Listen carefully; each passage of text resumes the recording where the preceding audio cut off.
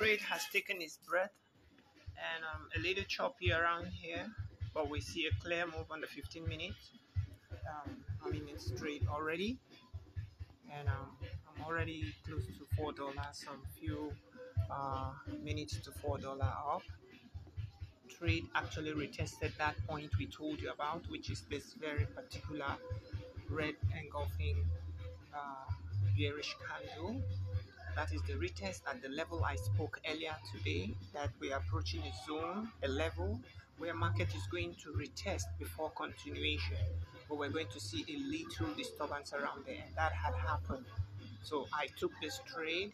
I was here for the past 20 minutes to be precise. Let's just say approximately 20 minutes in this trade. No, not up to 20 minutes, but at least this is the result.